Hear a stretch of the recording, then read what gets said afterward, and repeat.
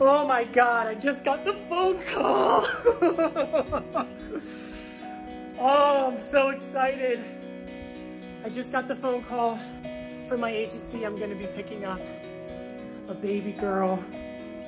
She's 2 days old.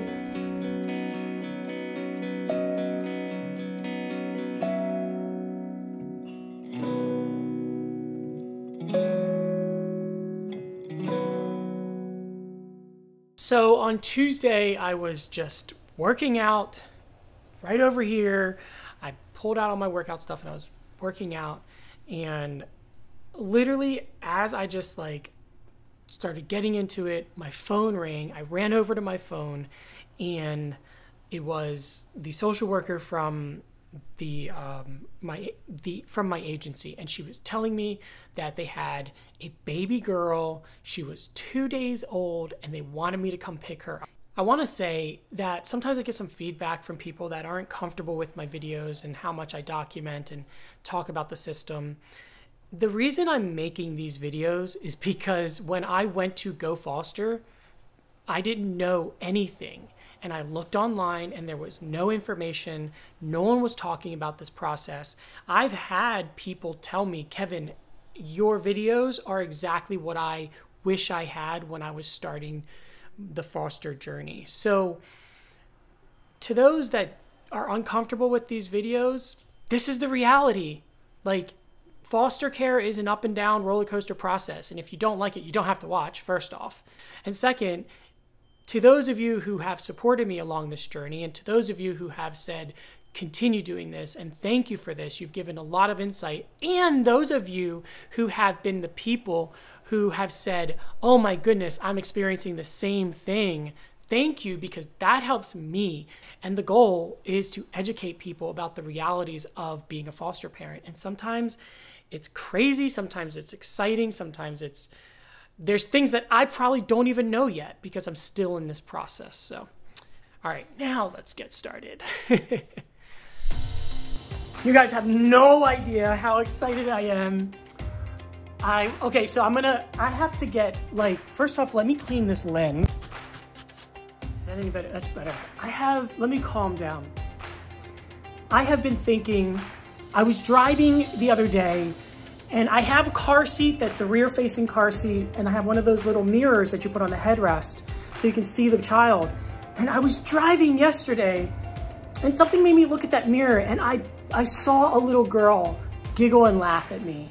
And it made me laugh as I was driving and just thinking of the innocence of children. And I've been wanting a little boy, but the last couple weeks, I've just been like, oh my goodness, it's gonna be a girl they call me with.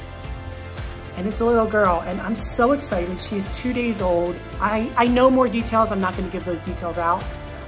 But basically she's 2 years old. Just, I cannot wait to meet her. I cannot wait to meet you.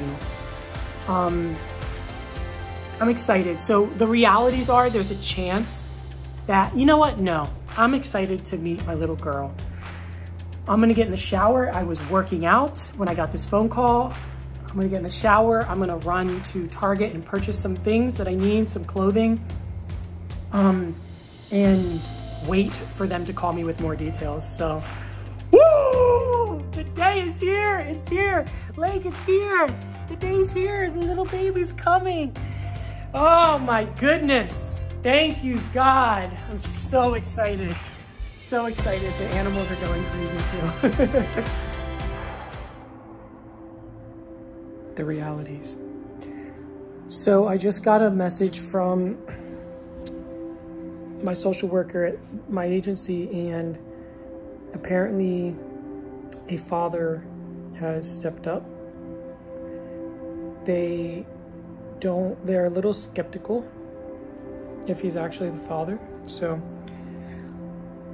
we just gotta wait until the morning until a warrant can be gotten and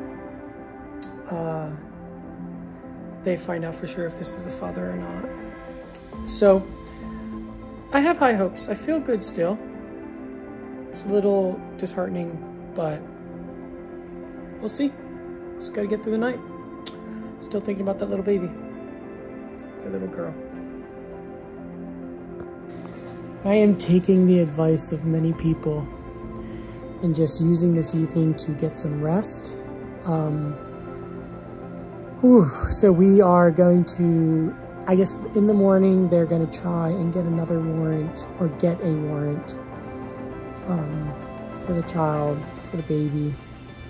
And that's all we can go off of.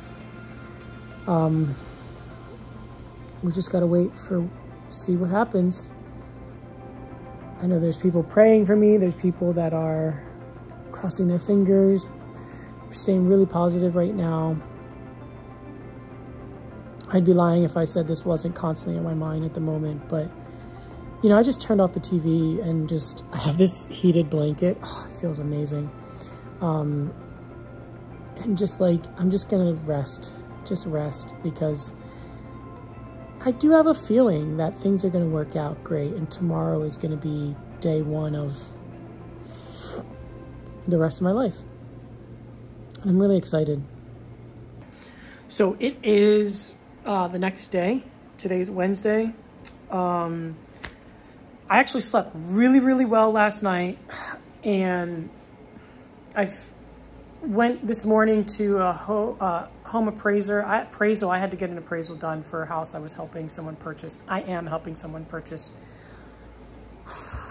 And that was good because I needed to just get out and do something. But now I'm home. I spoke with my cousin and told him the good news. I spoke with the agency today, and they are reaching out to Department of Children's Services and finding out an update for us. And it's literally just a matter of continued waiting. I get in this place where like you know, this is a lot for anyone. You might be picking up a child from a hospital that's a few days old. I will be, not might, will be. And you know that you can do nothing other than wait. And this is one of those things about, everyone says about the foster care world, experience, space, is that there's so much waiting, so much waiting. So that's what I'm gonna do. I've got a lot of work done today, and I'm grateful that I have this moment to just wait, to just sit and be and exist in what's happening right now. I cannot wait to pick that little girl up and hold her and let her know she's loved and safe. Yeah, so that's it for now. I will check back in as I get more information. Peace out. I have an update. It didn't work out. Long story short, someone stepped up and said that they were the father. Because of the situation the mother was in, they believe that they are lying about who the father is. And basically, without a ton of details, the judge was unable to grant a warrant. So they can't take the baby. Here's what pisses me off. Now that baby sits in the hospital at 3 days old, no parents around, and sits in the hospital. Now, I know like there's people that hold babies and they take care of the babies. Like, I know it's a good spot for the baby to be, but at the same time, newborn babies of any condition need physical touch, bonding, body heat, heartbeat from their parent. And I think it's honestly a little disgusting that a judge did not deem it appropriate to grant a warrant to put this child in a home that's going to love her and take care of her.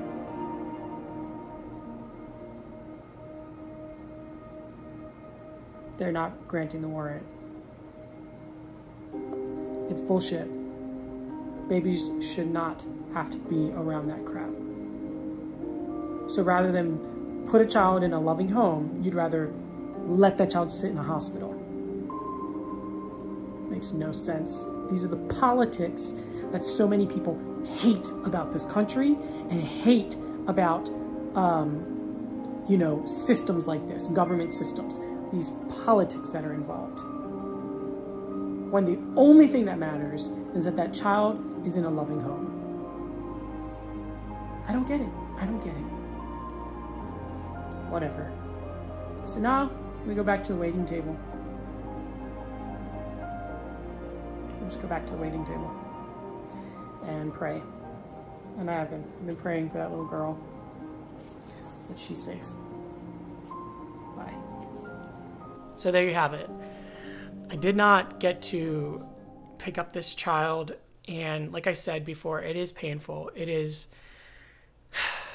hard. And I still, till today, a couple of days later, still think about this little girl that I've never met, and I hope that she is being cared for. I hope that some nurse at the hospital feels a pull to her to care for her and love her and support her and hold her. And that's it for now. So I hope the next video I put out is a video where I've picked up a child for you guys. So again, thank you to everyone who's watched, who sticks around, who supports, who comments. I love chatting with you guys in the comments. And if you have any questions for me, please comment below. And yeah, that's it for now. All right, guys. Bye.